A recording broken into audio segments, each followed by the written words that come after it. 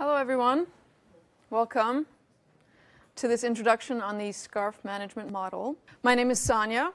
I am the HR administrator in the Division of Student Life. I am really excited to share the SCARF management model with you today because it's a useful tool, framework, to think about engagement at work. It's useful from the perspective of an employee, from the perspective of a manager, and an organization.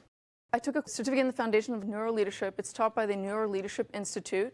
The faculty were neuroscientists who are gearing this towards practitioners like myself, managers, leaders, who want to look at performance, leadership, organizational practices informed by a neuroscience perspective. So basically, the theory of the SCARF model is based on two general principles from neuroscience, which is the organizing principle of the brain is to minimize threat and maximize reward. And the other is that there's a fundamental overlap in the brain, the regions that control survival and social needs. And SCARF is basically an acronym for the 5 different social domains where we experience threat and reward. So here, from a survival perspective, I think we're all quite familiar with survival needs, right? That on a biological basis, you probably find this guy threatening, right? I tried to find a threatening-looking lion. And that we would be designed to avoid this threat, right? You guys have heard of the fight-flight model, run, fight, whatever you can do. And then food, rewarding, right? That we're designed to move towards that which is rewarding, and our brains are designed to find food rewarding. So what may not make sense, or which is interesting, is that the very same mechanisms that govern that sense of the lion, you could be experiencing the same physiological reactions to this guy. It depends on how bad he is. And that you would also find this guy kind of rewarding. Have you guys ever worked or known people who've worked for a boss like this? Did they have fun?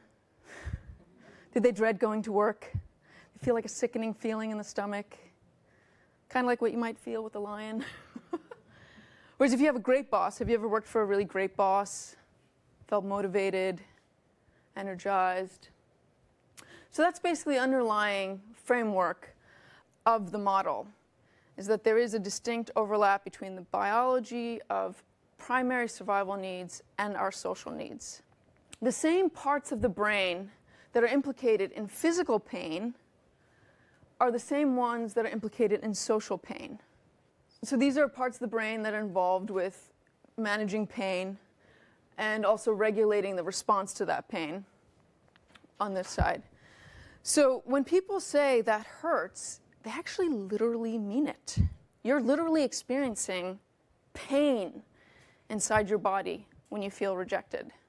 They've actually shown, too, that if you take Tylenol, it actually relieves social rejection. So you can start to think about, like, if you're at work and you're feeling excluded or not welcome, how are you feeling? Just start thinking about that. So this is what's called kind of the pain and reward network.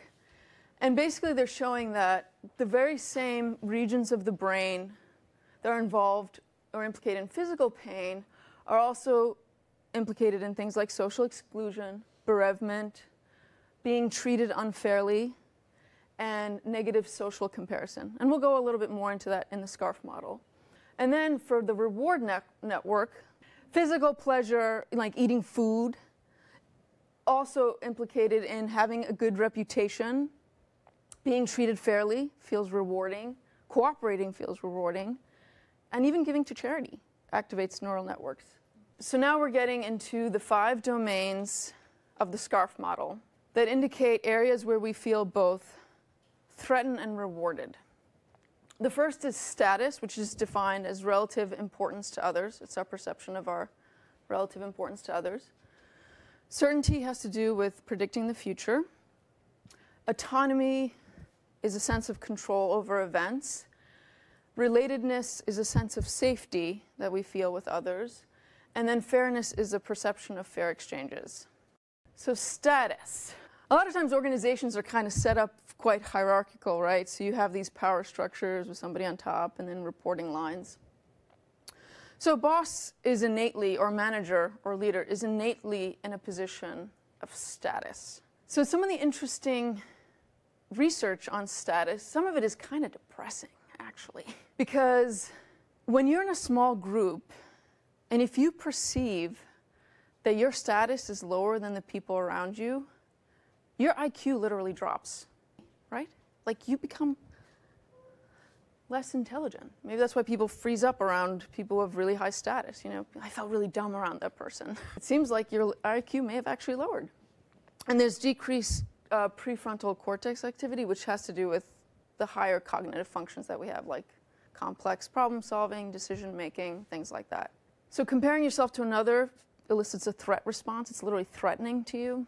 Research also shows that the same reward circuitry that gets activated when we receive money also gets equally activated when we perceive that our reputation with a group of people has increased. That's rewarding.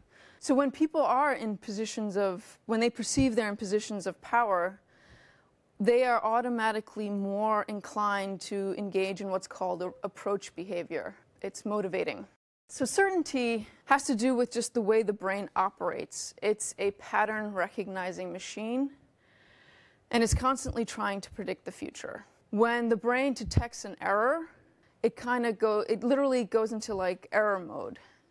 So you can get distracted. So let's say you're talking to somebody and you're not sure if their actions are sort of off, an alarm bell kind of goes off. Research has shown that increased ambiguity decreases activity in the reward parts of your brain and increases the threat response. Uncertainty is threatening. We perceive it as a threat.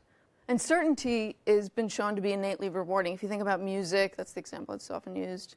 It's innately rewarding because it has simple repeating patterns. That's why we like it. We can predict. Again, research also shows that during an expectation of a reward, increase in the reward network, and even, interestingly enough, in the anticipation of information about a reward. Autonomy.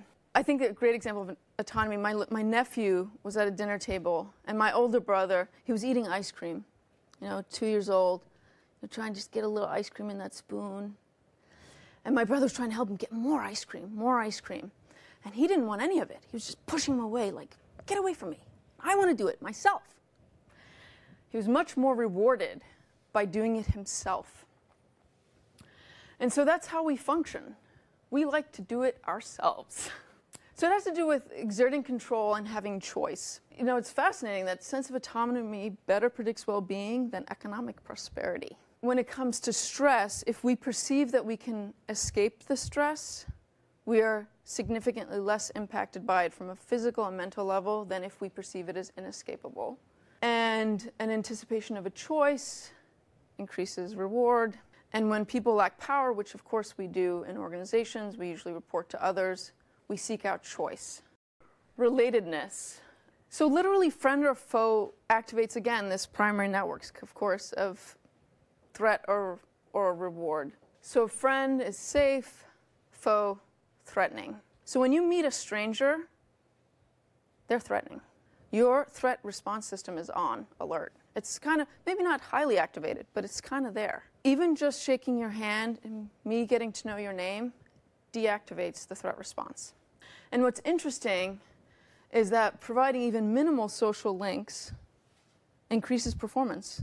It shows how important it is for us to feel safe around others. And when there's greater trust, we increase collaboration and information sharing.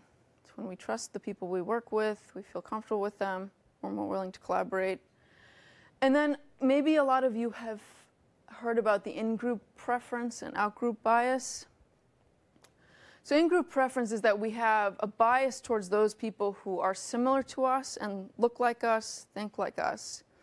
And the out-group bias is that we feel less empathy towards people who are dissimilar to us. Now, at first, that sounds really depressing, right? When you think about racial or gender or ethnic relationships. But they've actually shown that you can artificially create a sense of a group. So people who were put together in a group, randomly assigned, all different backgrounds, and then they were set to, create an assignment and work together on a project, they reported, and they showed literally increased activity in positive networks of their brain towards their group. Fairness is about the perception of fair exchanges, which is something that we are conditioned in, right, through our experiences with others. So we are really hardwired around the concept of fairness. And hopefully you can imagine how knowing this model, having a framework of it, can be helpful in kind of a predictive capacity, right? So as a manager or an organization, you can be thinking, well, we're going to introduce this change. How might that be a source of threat for people? In what areas will they feel threatened by this? And then try to modify or anticipate that and make changes accordingly. As far as emotion regulation is another aspect of the model. So when we go into a threat mode, our brain goes offline. You lose access to those higher thinking parts of your brain that are involved with complex problem solving, decision making, creativity, all those things that you want people to have online when they're at work. But when we're in threat mode, there's kind of like we lose access to that part of our brain. And so when you're at work and you can identify the emotion, you're feeling activated, and you've just learned about this thing called the SCARF model, and you look at it and you're like, oh, why am I feeling threatened? Why am I agitated? Oh, I don't feel valued. My relative importance to others is feeling threatened. So just being able to identify the source of your agitation, it's called labeling, and that actually calms down the emotional response system, right? So that part of the amygdala gets activated. Just being able to identify that is actually helpful in calming you down, just at a basic level.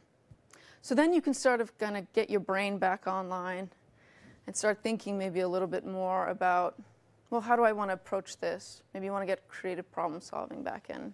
The other part is something called reappraising. Reappraising can't occur until you label. So you have to label. You first have to identify the feeling, the agitation, what that's about, before you can do what's called reappraising, which is maybe you're thinking, so maybe you were at a meeting and a colleague attacked your idea. Later on, maybe, once you get familiar with the model, you can identify it in the moment, but usually it's after the fact. You identify that you felt threatened, your status felt threatened, and then once you can think about, okay, what was my colleague feeling? Was something threatened for them? You can look at the model from that perspective as well. Maybe your colleague's been having a really tough time at home. Maybe they were in a bad mood. Or maybe they're feeling threatened by something. What is that? So that might cause you to re-examine the situation and maybe forgive your colleague, or maybe you want to have a conversation with them. Hey, what's going on? Does the same framework of the SCARF model apply for groups? As relationships between people, what's not working or what's not working for the team? Okay.